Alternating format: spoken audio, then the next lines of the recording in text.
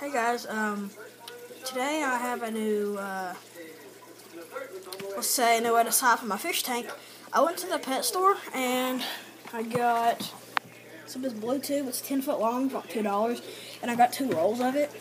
So I was siphoning my water to get the ammonia and stuff out. So how I siphon my water out is, I go through the tube and it goes right out the back door. And it goes outside and outside, you know. I got some new fish also, and I was going to show you this new bucket thing I made. I have originally you're supposed to use that small blue tube or the clear tube, but I've been using this bigger tube, and sometimes it'll come apart and it'll start siphoning water out into the floor when we're not here. So I made this bucket, and there's a big hole over there in the corner. I don't know if you can see it right there. And I put hot glue around it to seal it off. And there's a tube, and it goes into this big bucket down there. And then there's also, if it gets too full, it'll go through another tube that leads out the door as well. And you can actually close the door. It just doesn't siphon as fast. Whenever I change the water, I take about 1/4 out of it, and that's pretty much good. Every 2 months, I take a half of a tank of water out. And I don't know if you've seen my other video, but I have that little blackfish.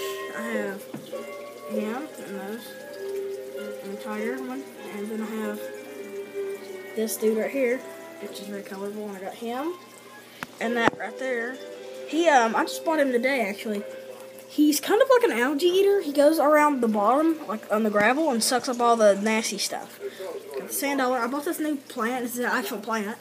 And there's always him, which I've had for a few years. There's a pink one back there.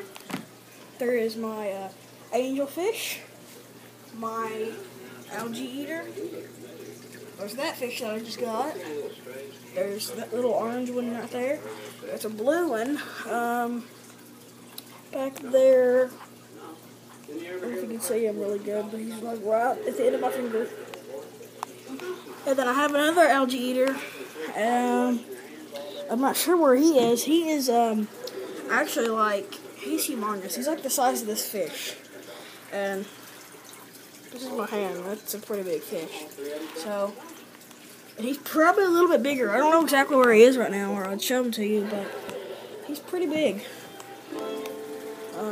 Let's see if I can find him. But I also have that red fish. It's that red one. He's pretty cool. I always have thermometer. I have an electric thermometer right here.